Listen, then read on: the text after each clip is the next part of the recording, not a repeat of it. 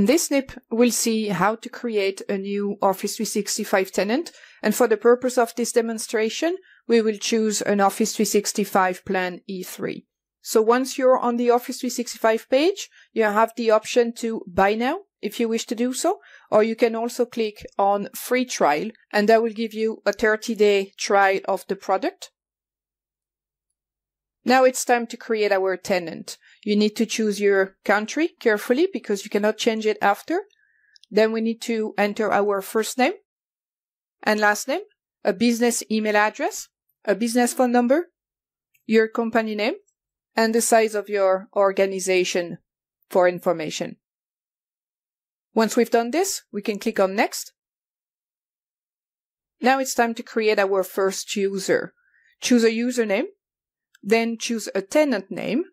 And if this tenant name is already taken, then as soon as you click away, you'll see that this is not available. So we need to choose another one. Click away. This one is available. So we need to create a password. Confirm your password. Then you can set your preferences if you want Microsoft to contact you. And click on Create My Account. We need to prove that we're not a robot.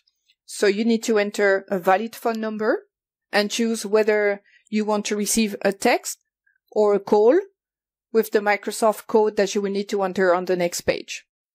I'm going to leave this as a text and click on Text Me. Now I'm going to enter the code that I received on my phone and click on Next. When we are finished, we can click on Start Setup.